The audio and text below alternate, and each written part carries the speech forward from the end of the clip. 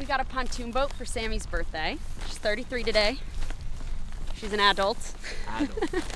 And we got a birthday cake, a charcuterie board, and O'Keefe requested a watermelon, hence why Eric has a knife. The knife is in case anybody gets testy. He said stick candles in the watermelon, but we also got a carrot cake. So. Okay, why stick waters in the water? I mean, why stick candles in the watermelon? That's stupid. I'm the captain now. I have never driven a boat before. We're gonna see how this goes. I'm joking. Welcome to my birthday party. Can't lose the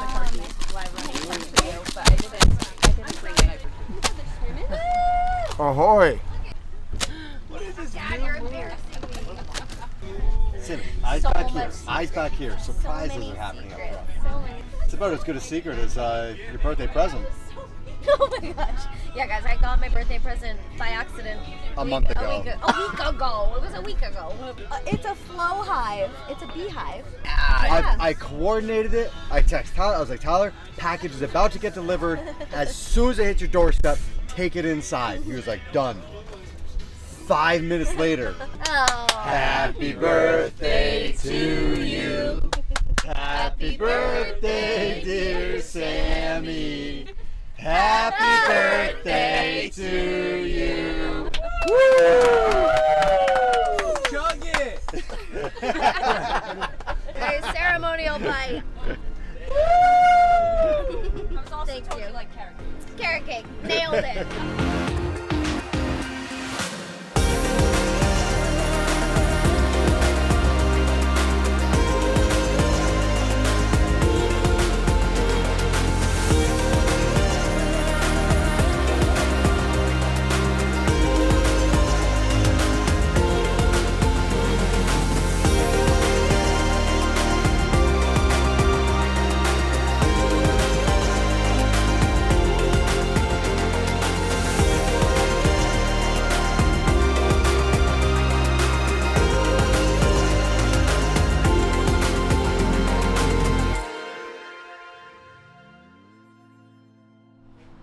So this year, we have some athletes on the floor. You know, we have Jayson Hopper and Mal O'Brien on the floor. Jake's working with Jayson. I work with Mal, and yeah, so we're in the warm-up area. We're up early, up late, and there to be a support team. The night of day one was pretty low, just because there was 3 workouts in a row that were like all gymnastics. Like day one was just full of just really hard workouts for me, and I was sitting at 32nd, and I was spiraling.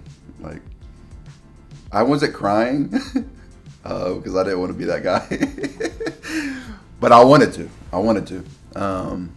And it was just tough. Like, the biggest thing for me is I have a sports background, and so like momentum is a big key. Like, when you're playing a game like football or baseball, like momentum is going into the fourth quarter with momentum is a good thing. You don't ever want to be trailing. And I felt like I was already trailing. You know, like this was my year. This was my year to like top 10. Like that was my goal. And I was trailing like way behind to do that. I'm so glad we got to work out on the rest day, because last year I was sitting in like 16th, and with a rest day, you think about you have longer to just sit in your misery. And so like I was like, dude, if I'm in 32nd and you have a whole day of just sitting around in your hotel room just thinking about 32nd, like this is not gonna be fun. I think like that was the biggest challenge of the weekend. Like the hurdle of the weekend was, how do I get over this? Like, how can I bounce back? How can I fight in 32nd place and just claw my way back? So in the warm-up area, when I was competing, I was incredibly nervous. Now in the warm-up area, calm, cool, collected, have the warm-up all written out. It's nice and easy. And then it's when I was competing, once I hit the floor, my nerves would just boom, drop, go away. Now it's when Mal hits the floor, that's when my nerves shoot up. And it's either one extreme or the other. It's either I'm incredibly calm because I know that there's nothing I can do. It's out of my control. That's it. She's on the floor. That's it. Or I get incredibly nervous and scared because she's on the floor and there's nothing I can do. It's out of my control. So it's a little bit different. It's It's a roller coaster ride of emotions. Well, it was only 3 events in when I got it, so I was just like trying to keep that in mind, like, hey, we're still super early. But I put it on and I was like, Matt, I just got like a sense of nerves, and I was like, oh no, like I don't want it to affect me and all this stuff. But then it's just like, it's just a shirt, you know, like even if I didn't wear it, I would perform the exact same. So it's just like remembering that, and like, hey, if I lose it, I know I'm gonna try and get it back anyway. So yeah, I mean, it was a kind of a different kind of pressure to be able to wear it, but I mean, it was a great experience, and it was really cool to wear it for 2 events. So I think the one yesterday she was a little disappointed in, but I think she was disappointed in the results, but not disappointed in her effort. So that little disconnect, you know, she was a little bit upset, but I just like, hey, like, you did great. I was like, we just found a huge weakness, and you're still in first place. Like, this is a phenomenal opportunity. Be excited for next season already of like, hey, you found a weakness, and we're gonna have a full year to work on it. So she's sitting in first right now. The point spread between like first and 6th, I think, is pretty tight. So there's gonna be some jostling around, but I think the one workout we know today, I'm excited to see her do. I think she can do really well. We've hit a lot of those implements throughout the season, so today should be a good day.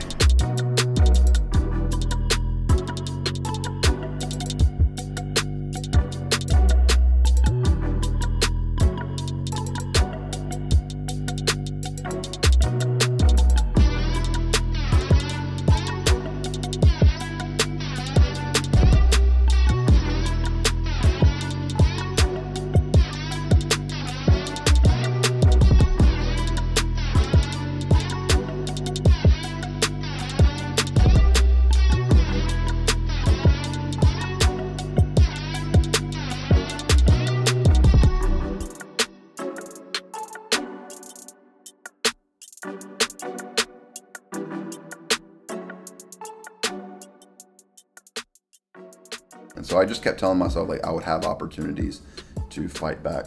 And plus it was 13 events. There was so much more time. I kept telling myself like things like I'm a fighter. Like this doesn't define who I am. This doesn't define my fitness. And it won't. Like I'm way fitter than I was last year, you know? And I just kept telling myself like I'm made for this. And I was tough enough to handle this, and that I had plenty of opportunities to just keep fighting. I think the echo bike with the wall-facing deficit handstand push-ups was pretty fun too, just because no one expected me to do really well in that, and I thought I had a lot of confidence going into that workout, so it was good to just do well in that one. The highlight was how I responded the next day, like how I handled that adversity, how I stepped into that challenge and faced it head on.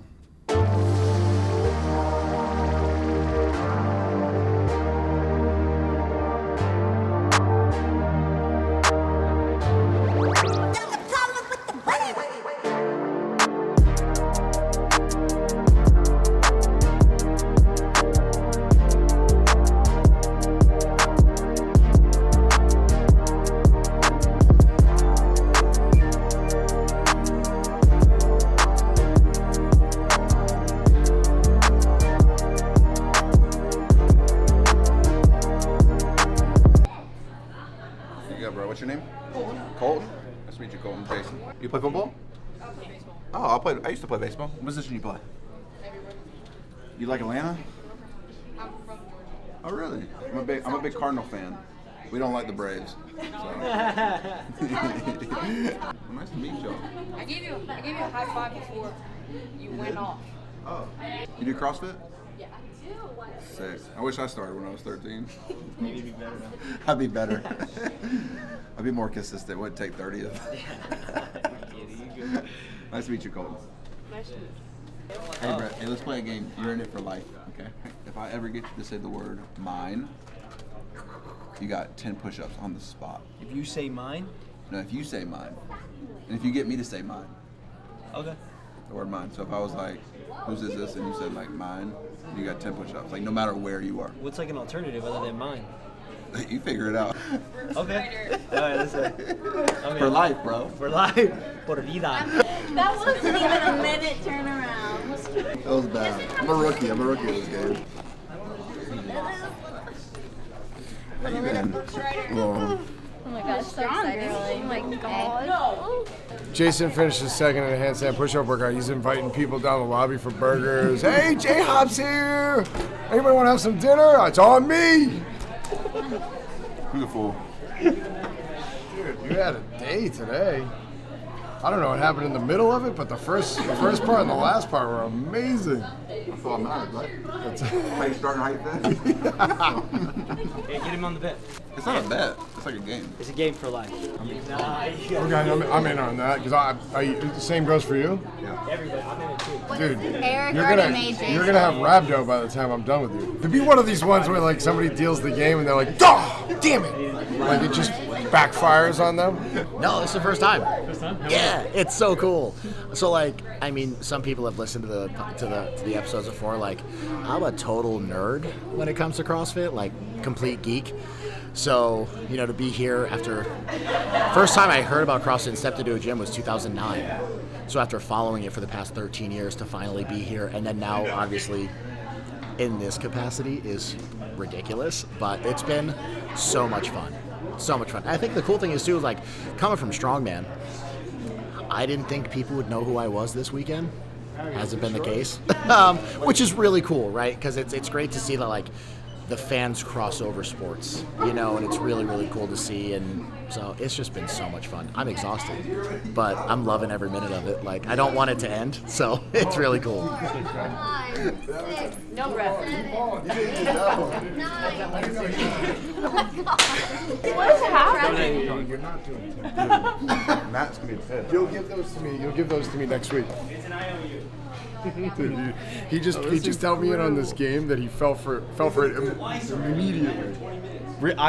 I tried to get him immediately after he told me it. What game are you playing? We were looking at the leaderboard and I go, "This is yours," expecting him to go, "It's MINE." Are you in it too? Yeah. Workout stuff. They're not MIN. Bro, got him. Got him. So yeah, I just. Oh, man. That's it. Oh. Woo! That's it. It's gonna be a good day. All right. If you are a GoWOD Premium member and an HWPO member for Flagship 60 and Strong, you're able to add that to your GoWOD on the back end in your profile, and then that way when you log in each day, you'll see, okay, I'm a 60 member. I'm gonna go and do, you know, I'm on day 6 today, and GoWOD has put all of our training into their system, so they know that day 6 is power clean, push jerk, deadlift, assault, like. And they created a protocol specific for that. So that applies for pre and post WOD. But that way, you know, similar to the daily videos that we provide for you guys for our various tracks, that's ensuring that you're getting the absolute most out of your training. So we're super proud and appreciative of our partnership with GoWOD. They put this on for us this week, hosted a ton of free classes for you guys, and you know, we're just so grateful. So just like a quick little round of applause.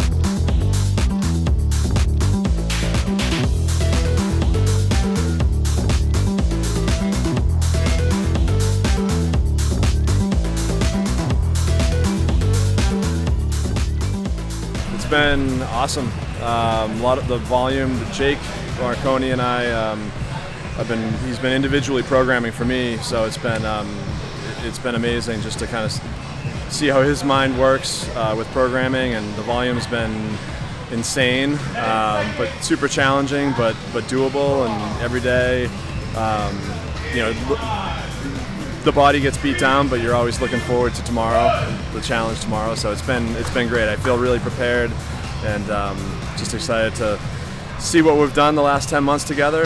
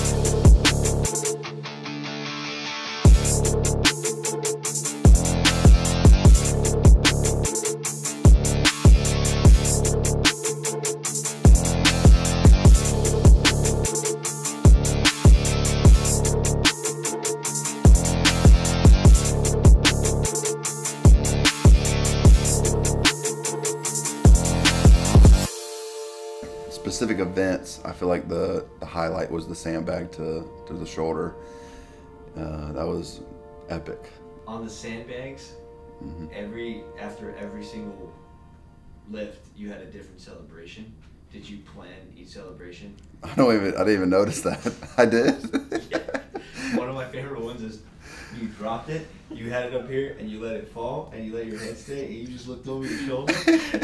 Well, because like it's so heavy, and it was like such a process to get it to the shoulder that like when you get it there, it's like you're almost like paralyzed.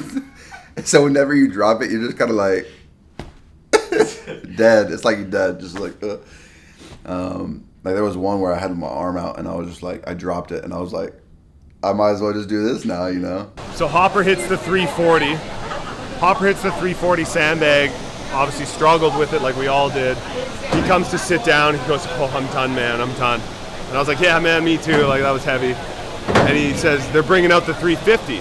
And I said, oh, I'll smash that, like I'll get it. He says, I might not do it. He's like, I don't think I can do it. And I'm like, you got to. Like you got, like, trust me. If there's anything I learned, like I learned this from Scott Panchik, my first year of the games. Like every event, you gotta, no regrets. Like you gotta push for it. And he goes, man, but I got years ahead of me. Like I'm a rookie. Like what would you recommend? I'm like, oh, you definitely do it. Like, you gotta definitely do it. It was right after 340. Like it took every ounce out of me to hit 340, and I was like, we're done. Like we're gonna go do this ladder now for the win. And they brought out 350, and I looked at him and said, I'm not attempting that. I can't do it. Like I have nothing in me to like do that. I asked him, hey, like what would you do if you were in my shoes? Like I'm 24, super young in this space. Like this could potentially break my back. Would you attempt this if you were me? And he said, dude, I want you to go out there and lift that like it's the last thing you ever do on earth. Something like that. I'm not word for word, but it was so funny. I was like, okay. It was like he was being a mentor and a competitor at the same time. It was super funny. So I went out there and I attempted it. Good dog. Hi, dude. For the men's. Actually, last day of school. That was like the longest time. That was supposed to be like a candid moment, and it was deleted. Everybody's a critic. You know what? How about we just boost each other up today? That's a good idea. Boof. I'm Andrew. I'm Chadrick. I don't like this. What am I doing? One take wonder, dude. What am I doing? I'm not one take wonder. Yikes. I'm Chadrick, and I get drunk off of non-alcoholic beers. Josh, 25 years old. I help out with programming and help out wherever I can. I'm Erin. I'm 22 and I'm from New Jersey. Nailed it. Nailed it. I'm here for a good time if you can handle it.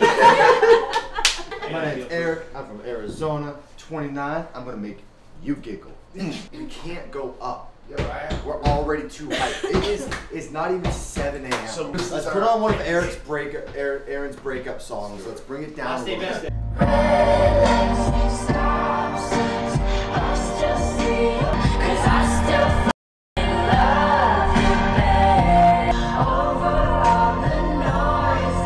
I think a lot of people attacked it the right way, right? So like having that bag more vertical as opposed to horizontal pick. We saw Justin go into horizontal pick, and he was just more comfortable with that, so stuck with it. But honestly, really happy with how Jayson attacked it. We talked a lot about when that bag gets heavy, it's not a fast movement, right? So like getting it to the lap and being okay with it just sitting on your chest and inching it up and working it up to the shoulder, it's awkward, but like once it's in that spot, not being able to freak out and just grinding it out and going through it, I was really, really happy with how he did. Heck, he was in the final heat, so it was great. It was super exciting, and I love the energy. Like, I think a lot of people were kind of like speculating, like, oh, this is going to be that fun, but when people are lifting heavy stuff, it's always fun. When they put the 350 bag out, he said he went and had a conversation with the bag. If you know Jayson, this is perfect. And he said, bag, this is my Mat Fraser moment. Let's do this. He said, and then it didn't happen. He's awesome. That was. We were FaceTiming him as he's walking over the bridge. Matt's telling him like, dude, so good, you know, whatever. And people start cheering, like, you know, right at the front gate when all the athletes are walking over. And he shows the phone, like he puts Matt showing him the crowd, and he goes, dude, they love me.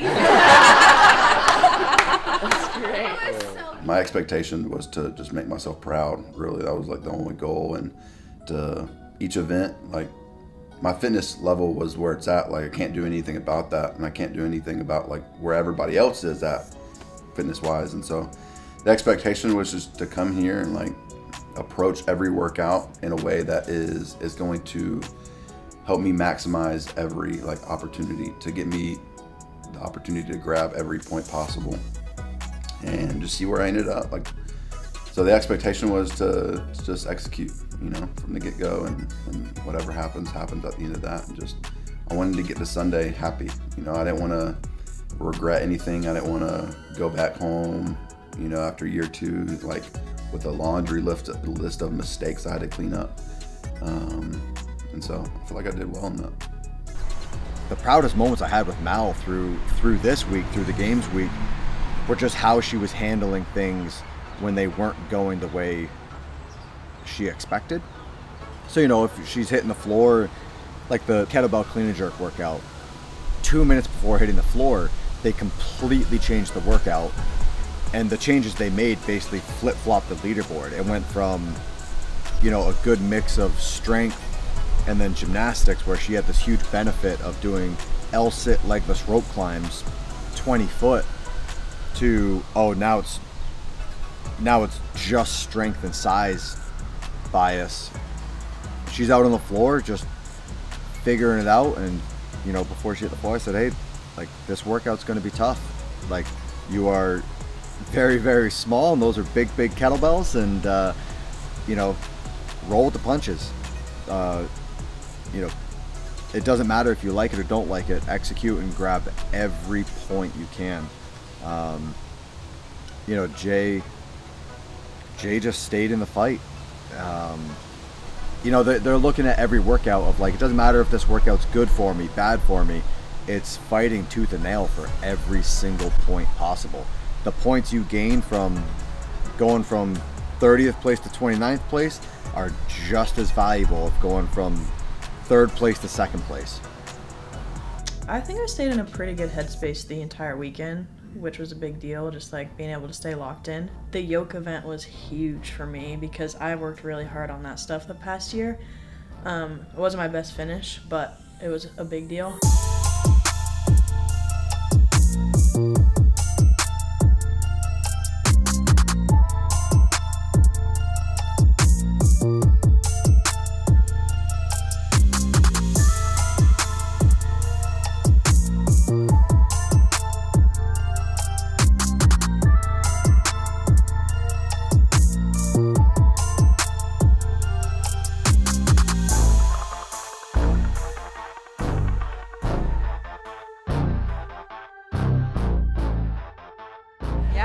Last workout, we're excited for it. Let's get it done.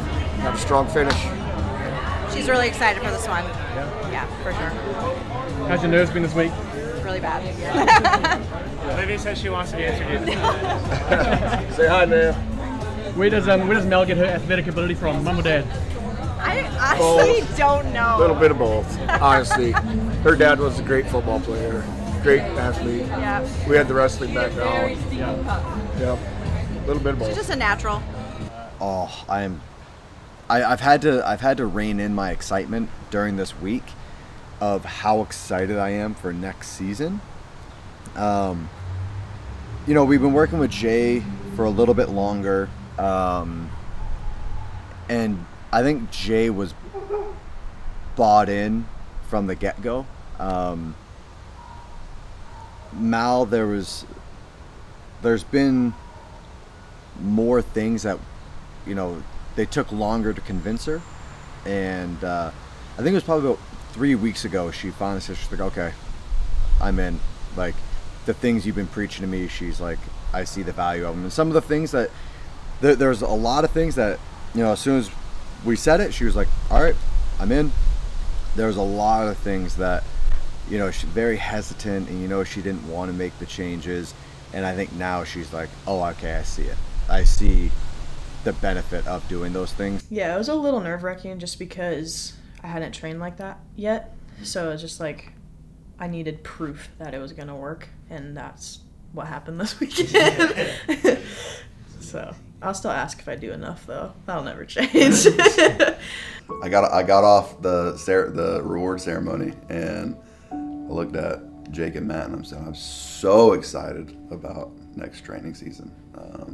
There's just so much stuff that I'm ready to work on and to just keep hammering. You know, like the CrossFit Games are cool, and it's cool to, you know, be the 7th fittest man in the world, and that title, you know, like all that is cool. But the fun is in the process. The fun is in the training, the frustrating moments of the season, the joyful moments of the season, the moments where it's like you surprise yourself. And I feel like the games is just icing on the cake, and the things that you'll remember forever, and the things that I feel like make you, like in your, like, build your character, or the moments where no one's around and it's just you, and you decide to put in the work, you decide to pay attention to the details. So I'm excited to just take that next step and keep growing, you know, as a man, as a competitor, as an athlete, and just see what happens. Well, 7 months ago, I told Matt I want to be the youngest to ever podium at the CrossFit Games. So that was like our big goal for this year, next year, the year after. But like, we completed it this year, so that was awesome. But my expectation, like, I just want to be better than last year. Like, obviously I come here to win, and I want to beat myself. So, I mean, I did that, and being able to do that was really special. I'm really excited. Like, I feel like this weekend we hit everything possible, basically. And it's just like, you can look at the leaderboard like, oh, that's where I have a hole. I'm gonna fill that, like, for just the straight sprint event, for example, like the run part. Like, okay, I need to do a little more running like that. And then, like, same with strength. That stuff takes time. So it's just like being able to have another year to work on all that is great. And like having what I have already and building off that. I've improved so much in like 6 months, so I can't wait to see what next year brings. You know, this would be, I think, the first like full season that we're working with both of them. So even just going from working with Mal for, you know, 7-8 months to now extending that out to a full year, but starting the year in the right place. You know, it's not going to be 4 months of corrections and base building and, you know, making all these mental changes. Now we get a full 12 months starting. I'm excited.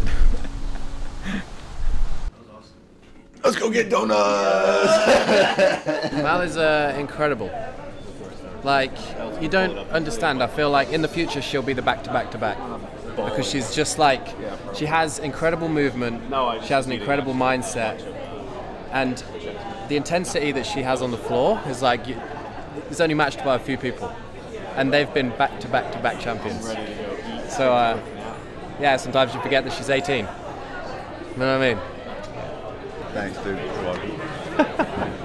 I owe you big time. Oh, you did great, dude. What do you want from me, bro? What can I get? Just don't talk to me for like 2 weeks. 2 weeks? I'm gonna text you in a week, say what we got today. What are we doing today? You're out of the gym for like a month. For sure. Yeah. Yeah. September 1st is my first day back. Great.